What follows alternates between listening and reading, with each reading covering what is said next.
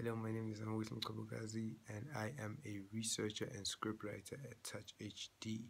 My day-to-day at Touch HD is finding prospective guests for In Touch with Thibaut Touch, and I am currently also writing a script for a oh, Jesus.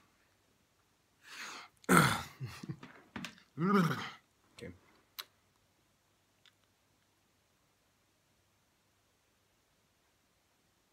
Hello, my name is Zamowith Mkobogazi and I am a scriptwriter and researcher at Touch HD.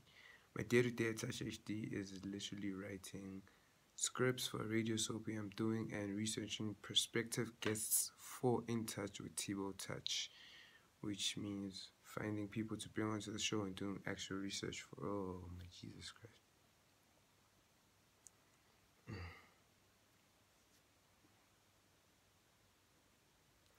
Hello, my name is Zamowith Mkobogazi and I am a researcher and scriptwriter for Touch HD. My day-to-day at Touch HD is me finding prospective guests for In Touch with Thibaut Touch and doing research on said guests should they be chosen for the show. I am also currently writing a script for a radio soapy for the show, and it's been an amazing experience working there. My highlight for the working with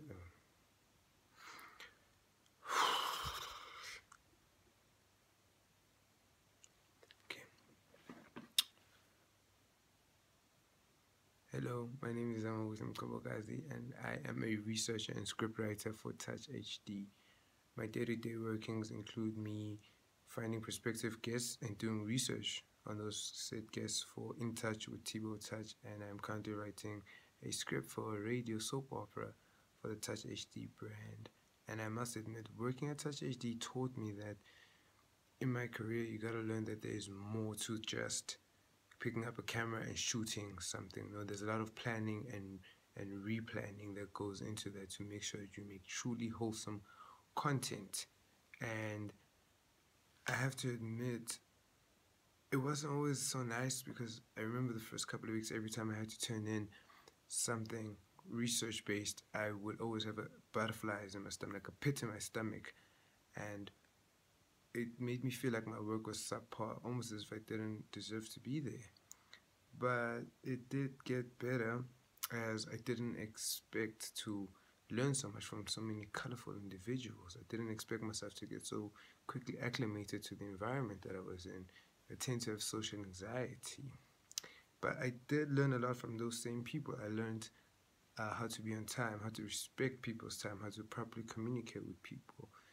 Always realizing that there is more to just your opinion, or more than one way to do something. And I was given the best piece of advice by my bosses, telling me that you don't have to be the loudest person in the room, but you should always be the loudest person when it comes to your work.